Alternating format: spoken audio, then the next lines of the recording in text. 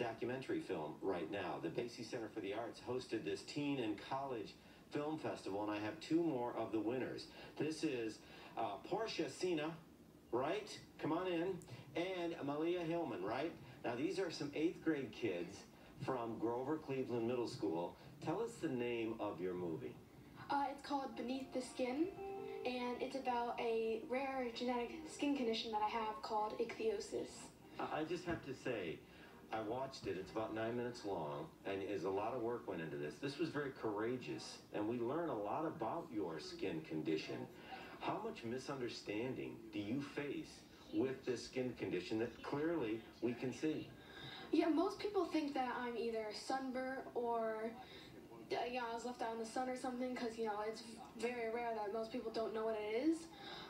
So usually people would just like stare. Sometimes they ask like, why is your face red or something. But usually people think that I've gotten sunburn or something like happened to my skin. I wasn't born with it. So you're making more skin than you need, right? Yes, my skin grows 14 times faster than a regular person's.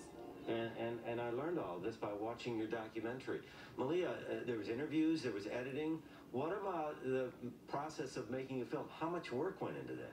A lot of work went into it. We had to first set a plan of what we were going to do, who we were going to ask to be a part of our documentary, and then we had to actually record, which took a few weeks, and then there was about a month of editing that went into making this film. That's what I love about this. This is a great, I mean, obviously we get to enjoy this film, but you learned a lot doing this, didn't you? Yeah, I learned a lot. I had actually never made a film before this, so it was like a learning experience.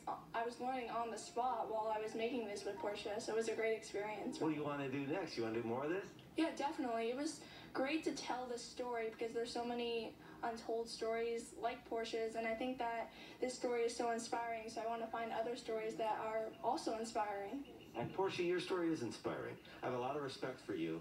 And Ichthyosis Month is next month, right? Yes, Ichthyosis Awareness Month is next month. So what do you want to do? I know you're a musician. What's your plan? I really definitely want to help raise awareness for ichthyosis so more people know what it is and don't just, guess that something happened to one of us. And I think that I definitely want to raise awareness through it, maybe making more films, or I really love music, singing, playing the piano, so maybe using my music talents to help raise awareness for it. Well, you're heading in the right direction. Such respect for both you young ladies, and you can check it out. Just head over to the basiecenter.org and you can watch both of these films. Thanks for stopping by this morning. What a story, right, Cindy? They're amazing, amazing role models for young people, too. John, thank you very much. It is 8:48.